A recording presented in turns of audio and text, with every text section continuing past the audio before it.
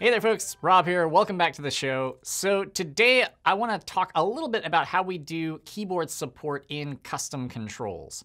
Follow me over here to my laptop, and I want to show you this radio group that I've been working on.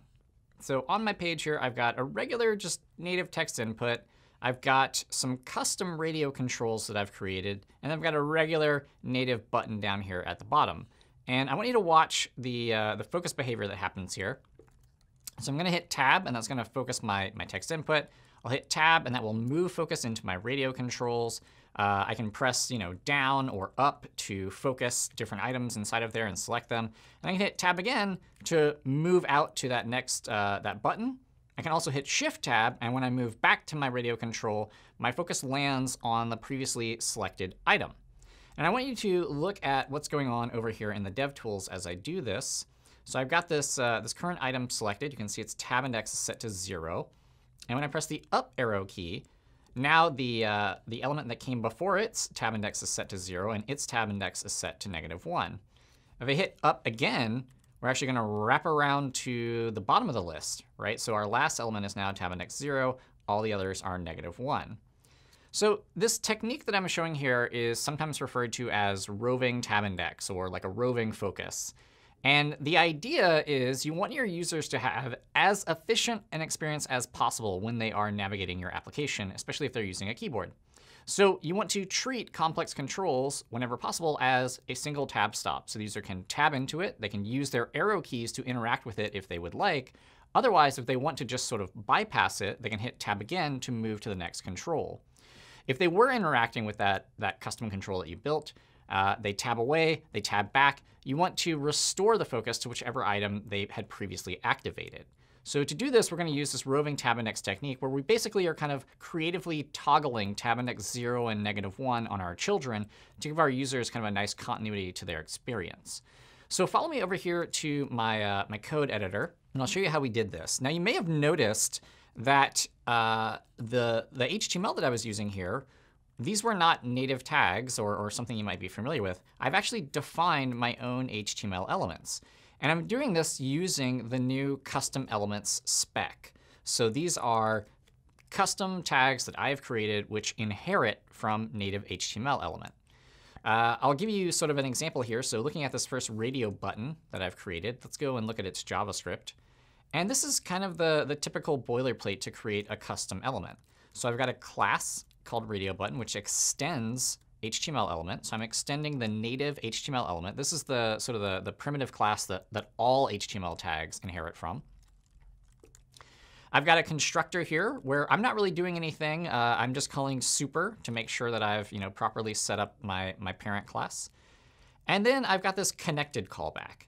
And every custom element has a set of lifecycle callbacks that you can hook into to run your own code during various phases of that element's life. So for instance, connected callback gets run every time our element is inserted into the DOM, either like via JavaScript, or the parser hits it, maybe because it's already in our markup, and it goes through and it upgrades it. And the first thing it's going to do is it's going to call this callback. So this is a great place for us to like stamp out our templates or query the DOM for something, for instance, because we know we're actually in the document now.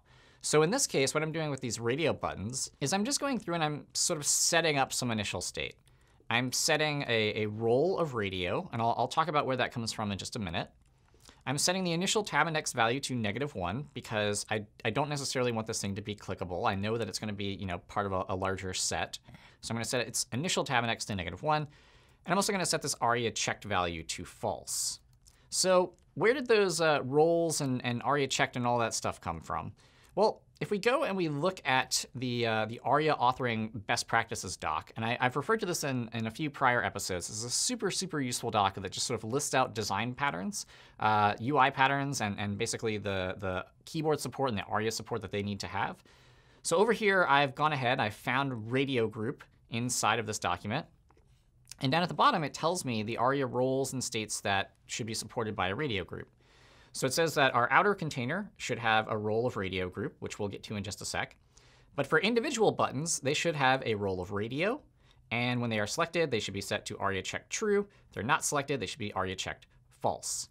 So in this case, our radio, it's defaulting to ARIA checked false. It's got a roll radio. So it's kind of set up, and then we're going to let that parent control really dictate its state. The other thing that's really useful about this doc is it'll tell us the kinds of keyboard support that a radio group should have.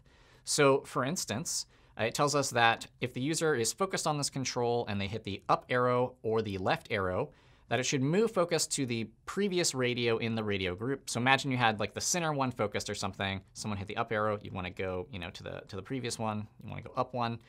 If they hit the down arrow or the right arrow, you want to move down. What's interesting, though, is that it also says that if focus is on the last item and you hit down, focus should wrap around to the top.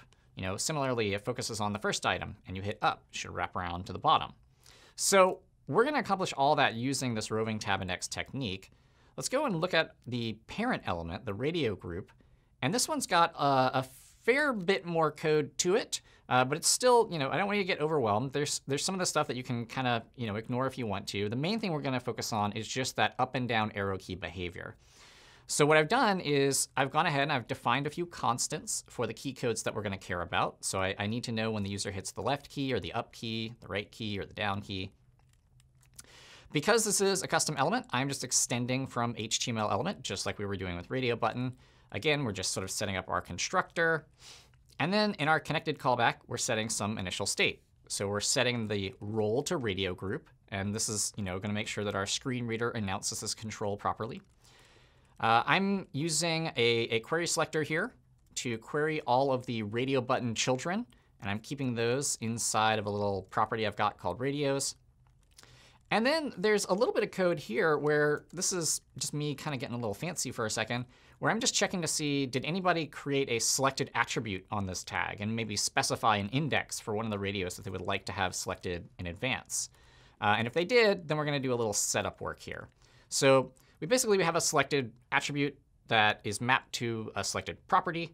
And when that changes, we'll just change which item currently has the right tab index, which one is marked as ARIA checked true. So let's go ahead and actually define this selected property in a bit more detail. What I'm going to do, since we're working with a class, is I'm going to create some getters and setters. So getters and setters, if you're not familiar with them, these are functions that you can define on a class that basically dictate how properties on that class work. So for instance, when someone sets this property, if they were to say, radio group dot selected equals, some number like 2, it's actually going to run this function. And inside of this function, I can do all sorts of cool, interesting stuff to react to that change. Similarly, if they ask for that value, if someone says console log radio group dot selected, then it's going to run this get function. And here, what I probably want to do is just return my selected value. So what I'm going to do is I'll actually have a stored value, which will be called underscore selected. And whenever someone calls, set selected or get selected, we'll actually be manipulating this underlying value. So when someone gets the value, the caller getter, we'll just return whatever selected currently is. When someone sets selected, now we actually want to react to some changes here, because we probably want to change which radio button is currently active. So I've got a bit of code here, and I know it's a little, it seems like a lot, but hang in there with me for just a second. The first line here is just checking to see, if we already have a selected property. So this is actually calling our getter. It's saying, is anything already selected? The getter could return some index. It could return 0 if maybe the very first radio button was selected.